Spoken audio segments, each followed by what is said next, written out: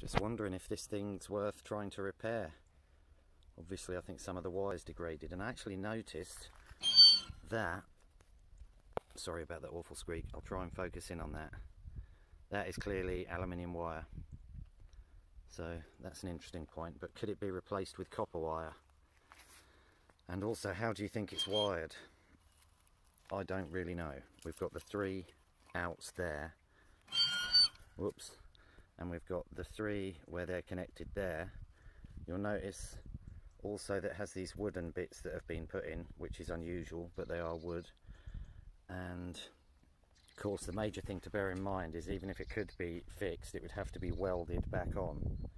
I think it's quite unusual, the design, because they would have had to make this and then welded it on the case excuse me, where usually there's a front and back that bolts on with these motors. So let me know if you've got any ideas, if you think it's worth a try.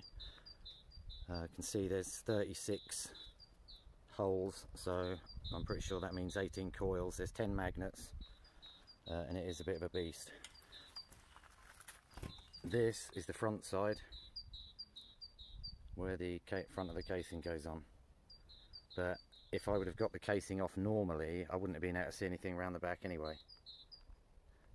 So yeah, let me know if you think that's worth trying to rewire, bearing in the consideration that it would have to be welded back on afterwards. If you've got any suggestions, let me know. Happy Sunday.